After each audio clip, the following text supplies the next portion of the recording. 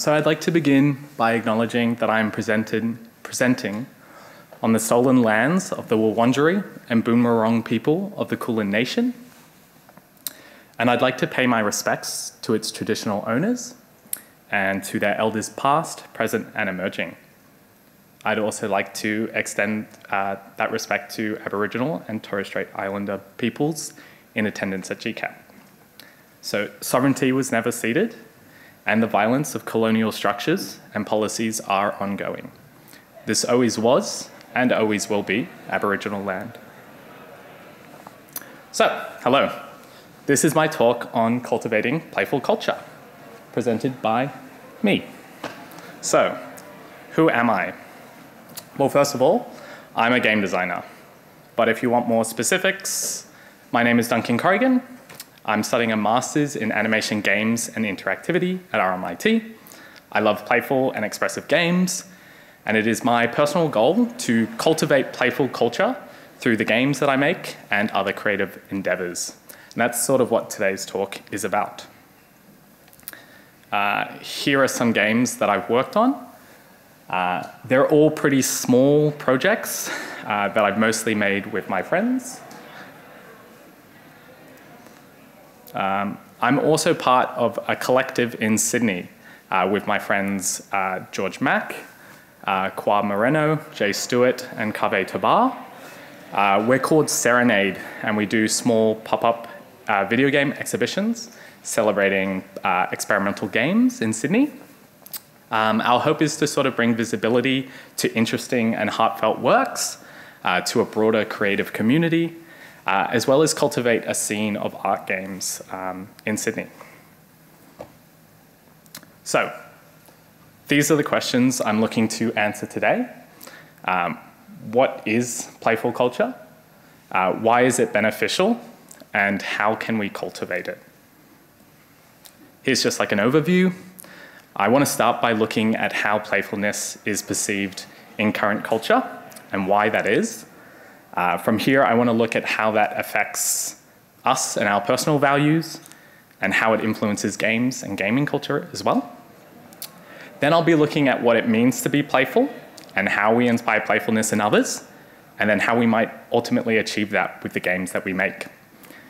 Lastly, I'll be looking at what a culture that promotes and celebrates playfulness might look like. So, first of all, playful culture. Our society values performance, efficiency, and productivity. It celebrates things being done quickly and in the best way possible. Society rewards this kind of work, this kind of hard work. We can see this in things like academic achievements or rewards at work for going above and beyond your duties, which sometimes even means overworking, right? It makes natural sense that in our society, people are rewarded for these kinds of things. Conversely, we rarely celebrate someone for enjoying themselves, or taking a break, or engaging in the things that they love. Play is discouraged because it's not as performant, it's not efficient or straight to the point, and it doesn't really aim to be any of these things. We might see it as a waste of time because it's silly, it meanders, it's not efficient. Our own leisure or discretionary time can sometimes begin to feel a bit indulgent or unnecessary, or at the very least we feel that we should limit it because it's not as productive. So, where does this come from? Well, capitalism basically. The eternal struggle between going on and goofing off. We have a society based around economic growth, so things that make money are perceived as more valuable. And the opposite is true. Things that don't contribute to making money are perceived as less valuable. When we, broadly speaking, determine the value of our time by how it relates to economic growth, we can see how this might discourage play. We can see that education and jobs are perceived as valuable because they lead to economic growth in quite a direct way, whereas engaging with games or art is perceived as less valuable uses of our time. They're not as productive. And people are often are also often anxious to engage in things that aren't considered serious or meaningful. People don't want to appear childish or silly because these are perceived as undesirable traits. I'd also like to touch on this idea of algorithmic and heuristic work. So algorithmic work is formulaic. It requires attention to detail and the ability to follow orders, staying status quo. Historically speaking, algorithmic work has been in large demand due to the large requirements of laborers in times of industrialization. So our education systems have naturally been designed to prepare us for this kind of work. Playfulness impedes algorithmic work, so it's not a trait that is commonly encouraged or practiced in schools. In fact, it's quite aggressively discouraged. On the other hand, heuristic work requires new thinking, new ideas, creativity and self-direction and motivation. Something playful engagement is excellent at nurturing. And our modern day problems, like, as an example, the climate crisis, should I say, now demand creative thinkers and leaders. So we now need people more equipped for heuristic work. So internalized culture. So this culture becomes internalized and can influence our values. We automatically accept that work is more important than play, that studying is more valuable than goofing off. This can cause conflict within ourselves, where we can often feel anxious. For example, we may feel guilty for slacking off at work or not staying back late. We can feel guilty for taking time to look after ourselves or enjoying ourselves, or at least we limit the time that we do because it's not as important as work. Our own mental health is often overlooked in favor of being more performant, efficient, or productive. This is most obvious in stuff like work culture. Overworking or crunch can sometimes be even applauded as a noble thing, and people often feel they need to work harder or longer hours to feel valuable. So how does this internalized culture influence games and consumer culture?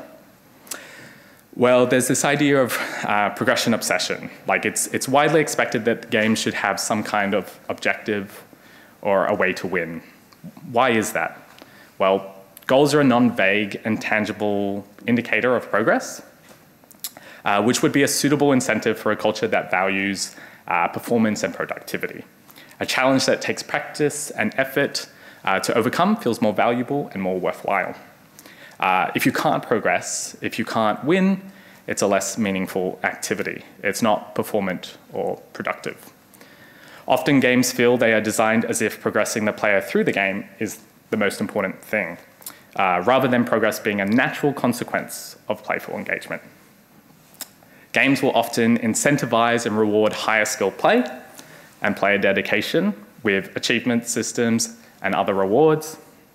These can alter the perceived value of certain interactions as they afford that tangible progress, leaning into our impulse to feel productive. However, this sort of strong arming of players through your game, either through compelling them with extrinsic motivators, or just over tutorialization, often gets in the way of players' ability to fully engage in a playful manner. So games are also often considered by many as sort of like low-class culture, as unproductive or childish. Games are not a valuable use of time in a society interested in economic growth, I guess broadly speaking. So even within the community of people who play games, certain games are seen as lesser, games that are meandering or toy-like, that can't be beaten or have no serious tones or sort of like mature narrative themes. And I suppose there's a sense that there's this sort of like insecurity generated by this conflict of having this hobby that is perceived as a waste of time by the general public. And I think over time, gaming culture and the games industry's collective attempt to justify this hobby has led to a bit of homogenization, a sort of downward spiral where games try to fall more in line with our culture's values to satisfy these internalized pressures and impulses. This would mainly apply to games in the AAA space, which are looking to appeal to very broad audiences. Lastly, we can also see this influence on the perceived value of games, how much people are willing to spend on a game, or specifically how little. Games with large maps that tout hundreds of hours of things to do, that have high fidelity graphics, these are seen as more valuable by strict measurement. These things are bigger and have more in them, and thus they represent better value for your dollar. Okay, so this is my definition of playfulness. So being playful is making the most of a situation with volition and autonomy. So it is acting sort of free of any extrinsic motivation. You are simply driven by the autonomous urge to engage completely and make a moment the best it can be, finding new ideas and opportunities. We are born engaging in this way. It's essential to developing critical skills as a newborn. You know, a baby is not motivated by a steady paycheck, yet they take the time to learn to walk and talk. We can also see younger children tend to be less anxious to play and have unprompted enthusiasm to engage. So if we struggle being playful, it's only because we have been actively discouraged or taught that we shouldn't. So, playfulness. Where we play is not limited to games. Not everyone likes games, and that's okay.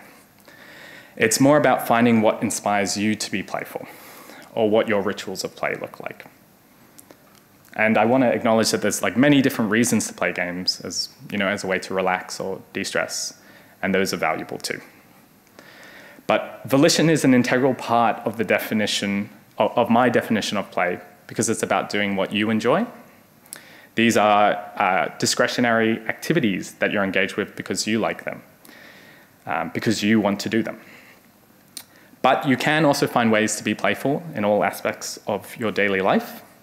You can be playful at work, or you can be playful in a conversation.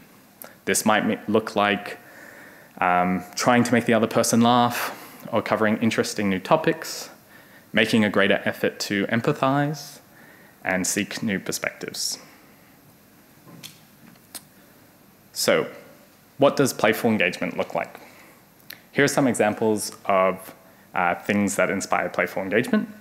Role play. It's not about making the best decision, but trying to empathize with another point of view and make actions based on this new perspective. It's more expressive and introspective and not driven by a rigid set of values or goals.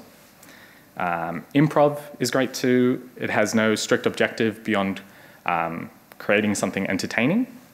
It can be a bit directionless, where the only output is what you put in. Like, the only real reason to engage with improv is out of the joy of making the most of a scene. So I think it's extremely playful. It's also extremely scary for people, which I find interesting. Dance as well has no particular agenda and no rules to follow. It's very expressive, and you move your body in ways that feel satisfying and fun. Parkour as well is re-examining spaces and gaining new perspectives for new opportunities of engagement. And like jumping on shit is just really cool. I do want to clarify that play is not about breaking the rules. Rebellion is in fact just sort of like another form of conformity, in the sense that it is based on rules. That is, you do exactly the opposite of what you're told. Where I see playful engagement sitting outside of rules altogether. It may be informed by them, but it is not driven by them. I'm inspired by... my slides did something weird, sorry. Okay, so I'm inspired by the Metagaming Manifesto by Stephanie Bullock and Patrick Lemieux. A lot of their work revolves around the importance of acknowledging the radical plasticity of play to prevent games from falling into inflexible templates, like inflexible capitalistic templates. The forming of these templates can kind of be observed in the mass homogenization of play that's present within AAA space. It's a narrowing of our definition of what it means to play, or what play even looks like, down to the common verbs of mechanics, so like first-person shooters. To explain this a bit more, I invite you to picture a city in your head. You've got your office buildings, you've got your car parks, roads, and restaurants. Then you have playgrounds, ovals, and skate parks. These are designated play spaces. Left unchallenged, the scope of play and our common rituals of play within that city become defined by these spaces. The existence of designated play spaces lead to formalized notions of what play is. This formalization narrows the scope of play to what a city allows to exist or deems profitable. Our rituals of play are reduced to the common verbs that exist in these spaces. So for a playground, that's sliding on slides, swinging on swings. This also might make us less tolerant of new forms of play, or less tolerant of people who play outside of these boundaries. So that's why it's so important to acknowledge the truth of the matter, that there is truly infinite ways for us to play, and in any part of this city. This acknowledgement aims to avoid the constraint and homogenization of our rituals of play and our celebrations of playfulness. I also wanted to touch on play as an aesthetic. Over time, we have established cultural shorthands for play. These are formalized ideas of what play looks like, or what forms play takes. Video games, as an example, are an aesthetic of play. That is, that they are intrinsically tied to this notion of play. But the reality is, games are not inherently playful. Play as an aesthetic is just that. It's simply surface level. And so it does not necessarily engage with all the complexities that go into inspiring playful engagement. Consequently, I feel as an aesthetic, it has contributed to, play as an aesthetic has contributed to a misunderstanding of what it means to play or be playful. An example of this would be like an office work slide. So it's an aesthetic we associate with play, like a slide in a playground, but it's functionally devoid in this context. A cynical attempt to trick employees into believing the space is playful, perhaps. We think we can slap some pastel colors on something and it becomes playful. Oh, it's fixed. Actually, encouraging playful engagement is far more complex and goes well beyond these aesthetic qualities. So it is often a bit disheartening to see the aesthetic used as a crutch, while really,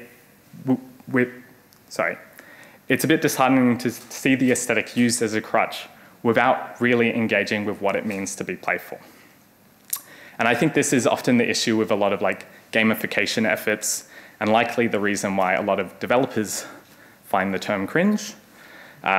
The aesthetics of play are employed, but sometimes little is done in the way of reconsidering the foundational approach to engagement that would be critical to sort of encourage and benefit from playful engagement. So here are just some examples of playful engagement in games that I love. So in the game Wondersong, you kind of have this ability to sing and dance in quite an expressive way at any time, including during cutscenes.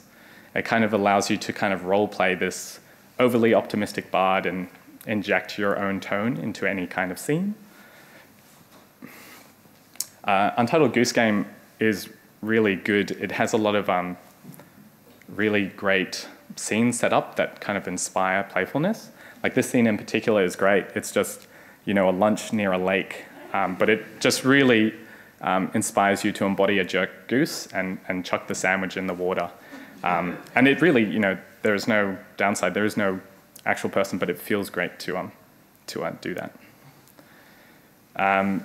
In the game Wayward Strand, you can kind of choose there's an action that you can choose to just kind of like hang out in silence, giving opportunity for the NPCs to speak, or sometimes they don't at all.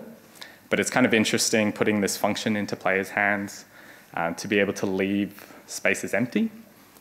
Kind of invites expression for them to choose what moments they want to sort of meditate on, and gives them an opportunity to find their own meaning and readings of these moments. And then lastly, in Grace Brooksner's presents The Haunted Island, a Frog Detective game, you have this little magnifying glass that doesn't really help you detect anything, but it is very cute, and it lets you sort of playfully and silly, playfully sort of like role play as the silly detective.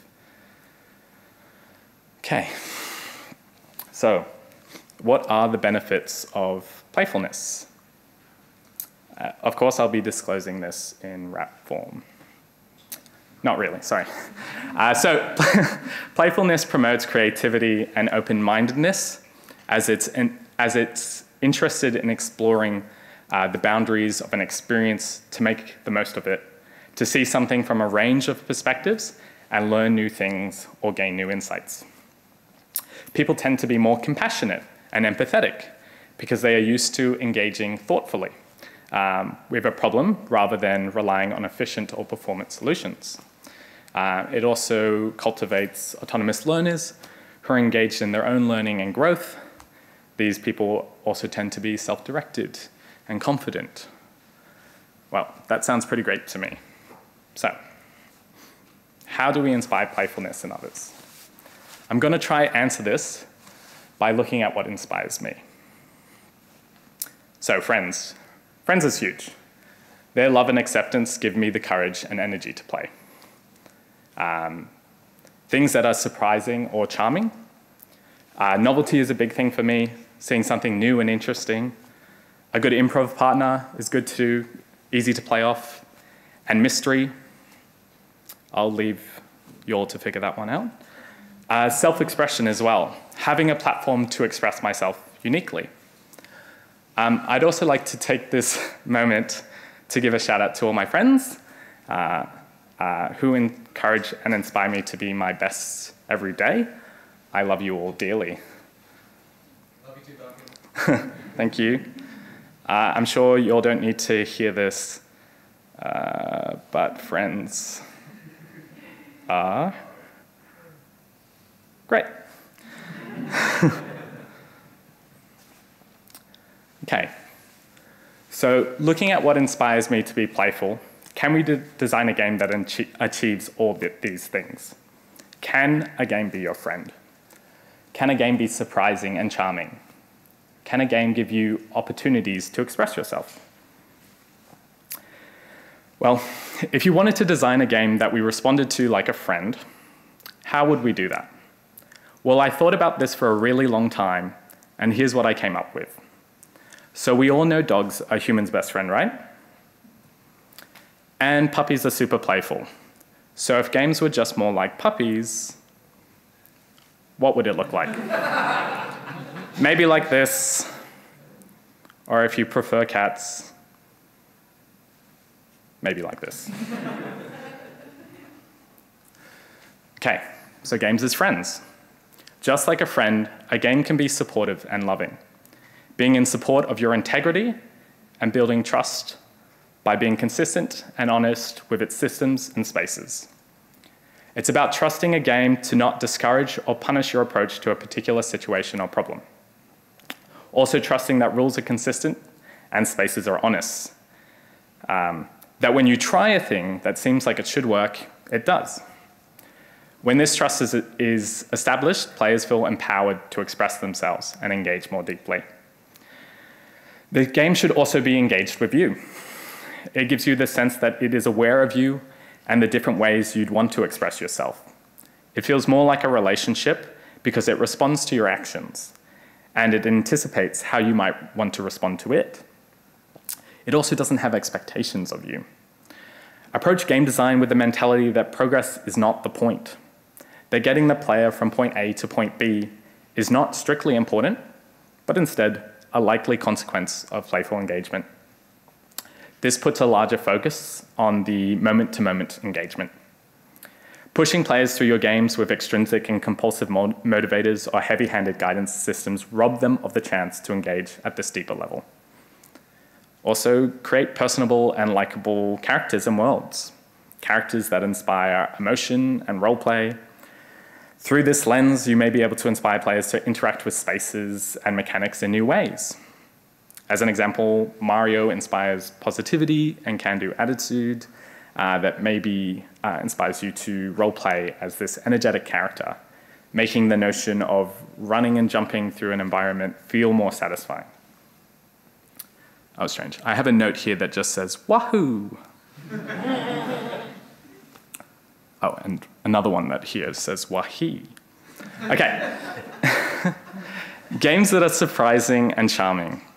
We can create games that are cute, charming, stylish, mysterious, whatever incites emotions and makes you enthusiastic. For me, I obviously lean more towards cute things, but it's really whatever excites you. No particular style is inherently playful over others.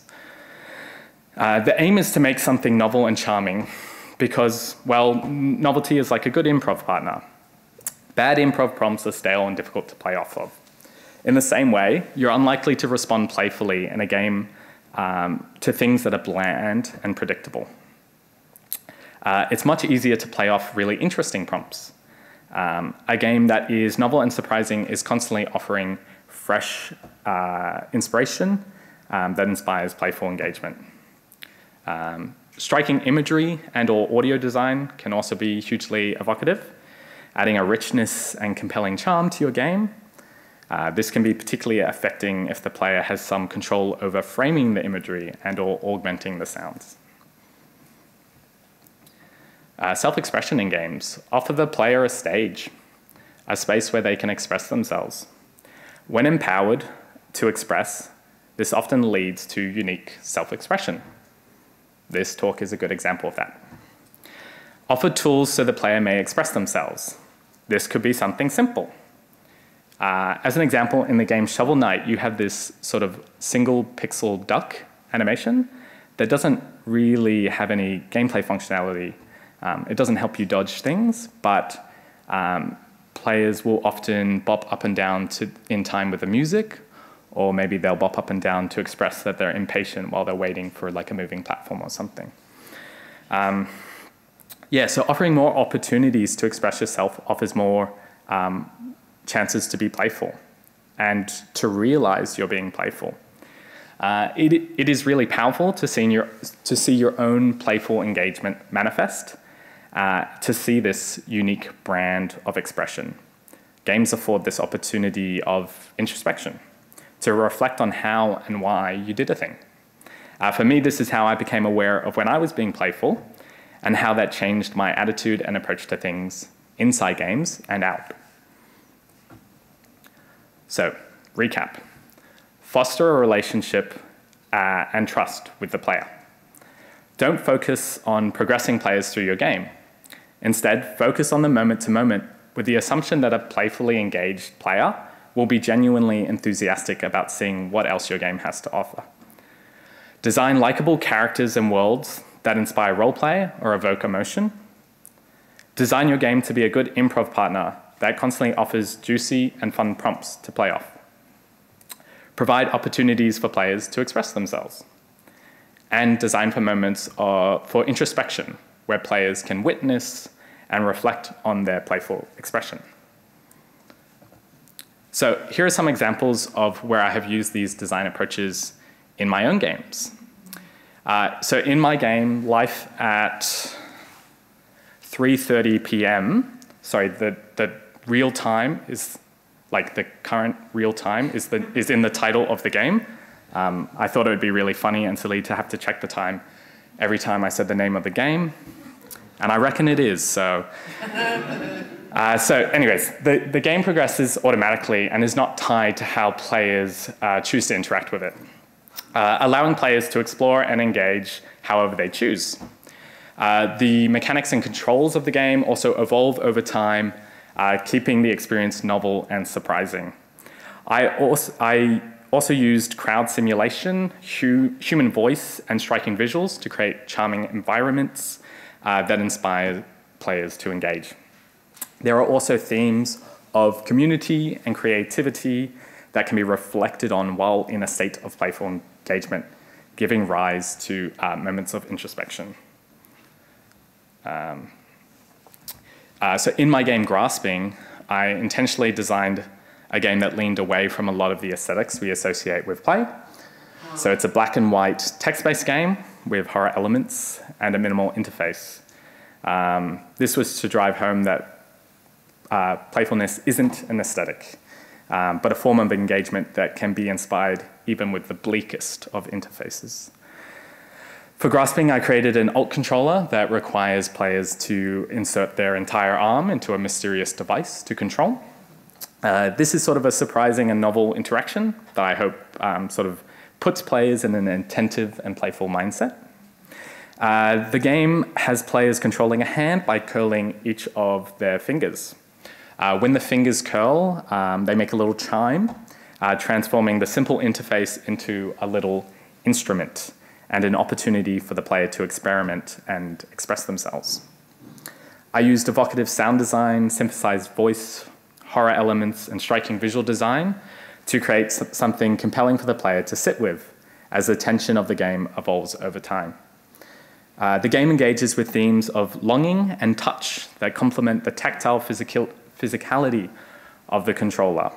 This aims to encourage introspection of our relationship to these themes and our own bodies. Okay, audience participation time. Okay, so with the person sitting next to you, I want you to spend the next 30 seconds or so coming up with your own secret wave, or if you feel comfortable to do so, you can do a secret handshake too. There is no rules to this, just make something up and have fun with it. Go.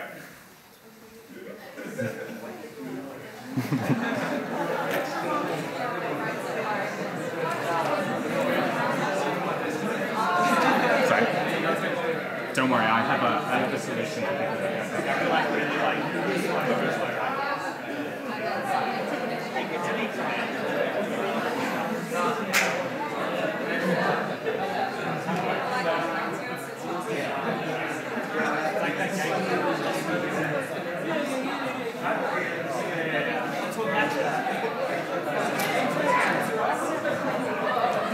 That's next level. There's people doing feet things.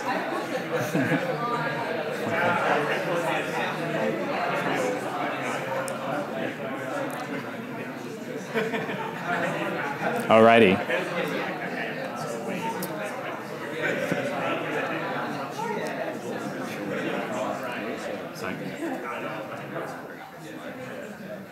I'll bring up a slide. Okay, thank you so much. I am sort of consciously aware that some people were sitting alone, but I came prepared. So this is our secret wave.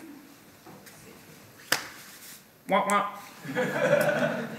Okay, so I would like that for anytime you bump into this person during your time at Melbourne International Games Week,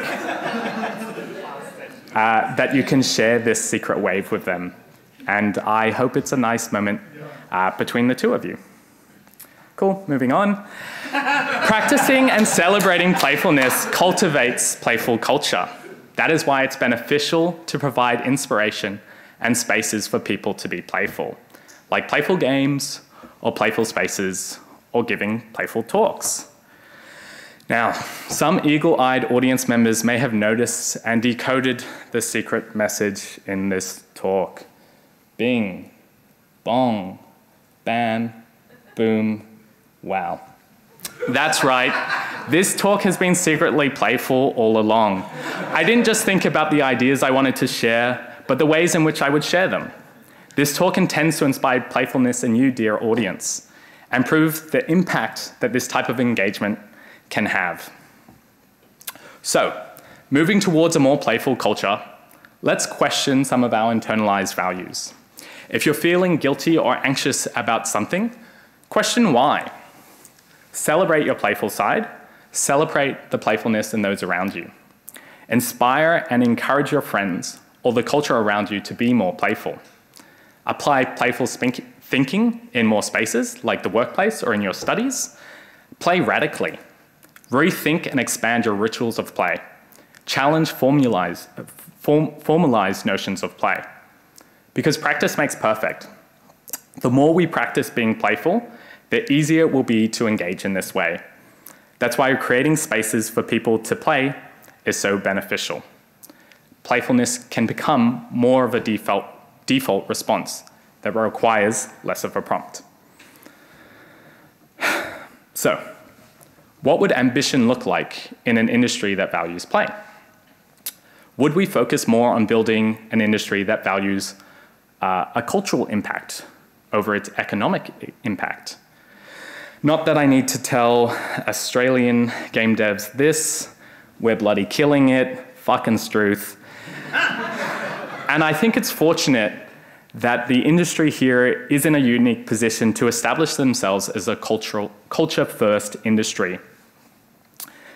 So, how does it affect our workplace values? If the process is seen as equally valuable to the product, then we should see a prioritization in cultivating healthy work environments that enrich the lives of our employees. Success would not just be measured by the quality of the end product, but also by how much fun we had in the process of making it. If we hope to promote and cultivate playfulness, we cannot do it at our own expenses. That's why I think it would be key to see this kind of shift in workplace values. So how does playfulness affect our relationship to community? I feel we'd more easily recognize the value of engaging and advocating for our creative peers. It's not simply a nice thing to do, but an integral process of nurturing a culture that celebrates play. I feel this would empower more people to recognize their value in the broader creative context. If, for instance, you're anything like me and struggle to make games that fit in a commercial context. The pure act of living playfully and celebrating the playfulness of others contributes to the whole. It's important to recognize the significance of our individual little acts of courage as we build towards a more playful culture. As we contribute to its cultivation, we should sense that we're part of something greater. And as the saying goes, the person who plants a seed may not experience the tree's shade or see its silly, playful flowers bloom. But know that you're part of an ongoing process that seeks to enrich the lives of everyone. Because playful culture means more playful people that are autonomous learners, open-minded and compassionate, confident and creative. It also means more playful spaces that cultivate creativity, positivity, inclusivity, and collaboration. It also means a more playful society that is less judgmental and less anxious. Thank you.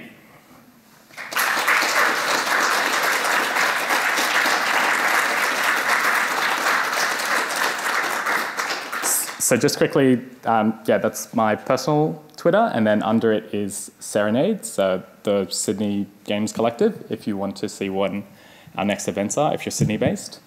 You can follow us there to see when our next events are. Otherwise, feel free to follow me and DM me and say hello.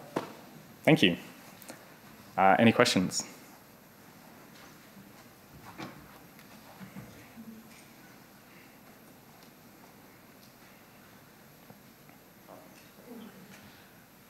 What is the most playful video game?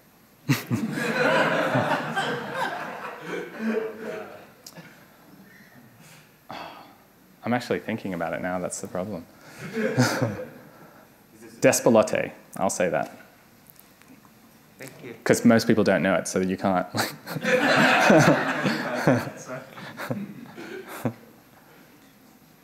Thanks for your talk. It was great. I just wanted to acknowledge there was a lot of synergy with what you were saying between the games industry and the way that it's undervalued and the arts. I work as an artist and I have done for many years, and we like to think about practice as serious play, so grappling with serious subject matters but using playful ways to engage our audiences. Is that something that you would consider taking on board with your list of different ways in which we can play?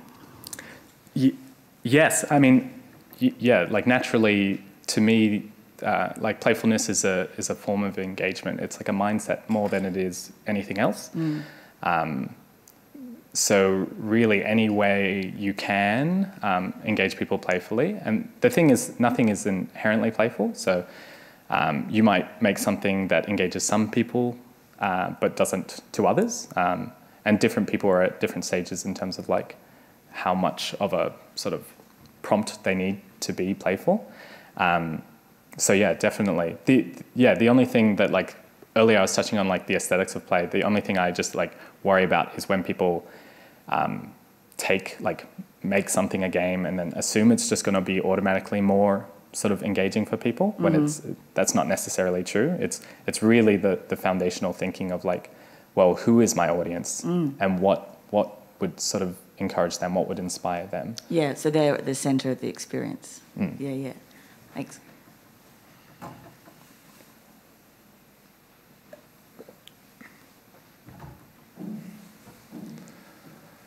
Can you give us a few examples of some of the more out there exercises of prompting playfulness in the workplace that have worked effectively? Yeah, so I wouldn't... It would be hard for me to necessarily say that it would be like somebody in charge that would encourage you to be playful, but it would be like an individual's responsibility, like as somebody who is working to avoid overworking and to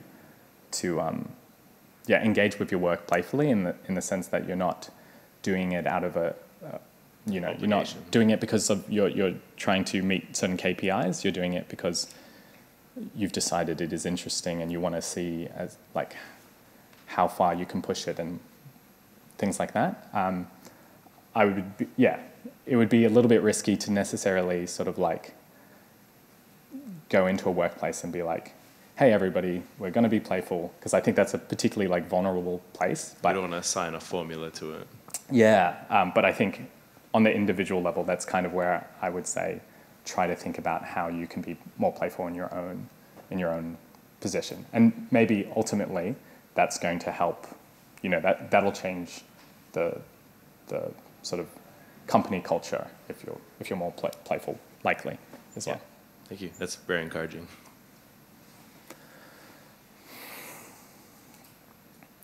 Cool. I reckon that's it. Happy GCAP. There you go.